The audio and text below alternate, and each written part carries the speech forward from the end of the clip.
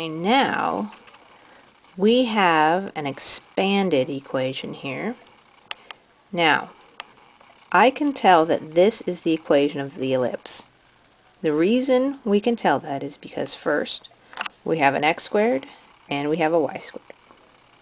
Second, there's a plus in between the x squared term and the y squared term. Okay?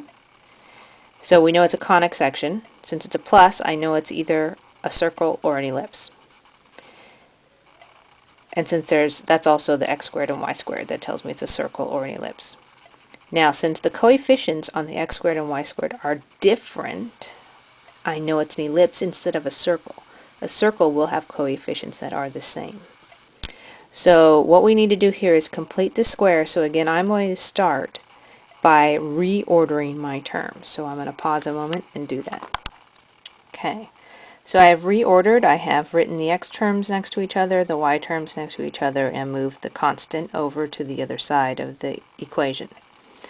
Now, remember when we're completing the square, the first thing we check for is the coefficient in front of the squared term.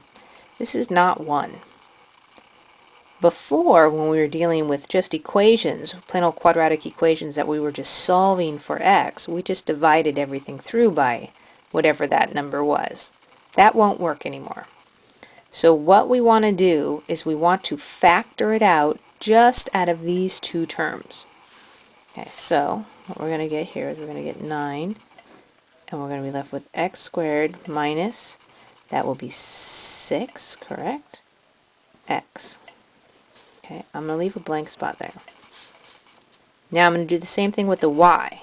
I've got a 16 in front of my y squared, so I'm going to have plus. I'm going to factor the 16 out, and I'll be left with y squared minus, it turns out that's going to be 4y, and again I'm going to leave some blank space, and it still equals negative 1.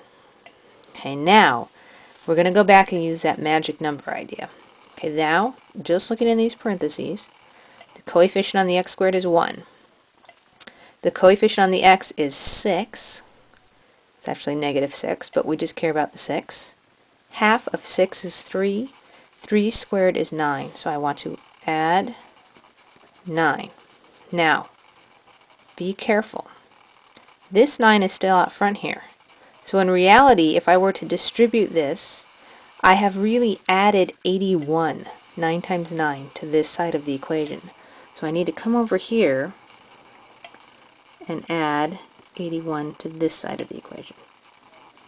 Now let's do the same thing with the y's. Coefficient on y squared is 1. The coefficient on y is 4, negative 4, but we just want the 4. Half of 4 is 2. 2 squared is 4. Hey, that's convenient. Add 4. Now careful. I've added 4 inside these parentheses, but in reality I have added 16 times 4, or 64, to this side of the equation. So I now want to add 64 to the other side of the equation. Okay, now let's simplify. I still have my 9 out front. Now I know that this is going to factor into x minus 3 quantity squared. That was the whole point of adding that magic number. Plus, let's look at the y's. 16 out front times y, that will turn out to be minus 2 quantity squared, equals, simplify your constants, and you get 144. So I'll let you stare at that. 144, yes. Okay, now we're almost there. Not quite in standard form. The last step will be to divide everything by 144. Divide by 144. So I'm going to write the simplified version.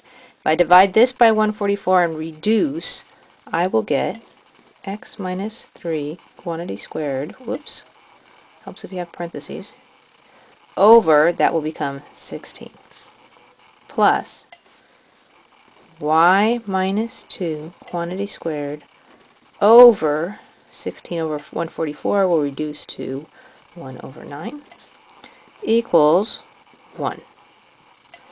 And now I could graph this if I wished, but they did not ask us that.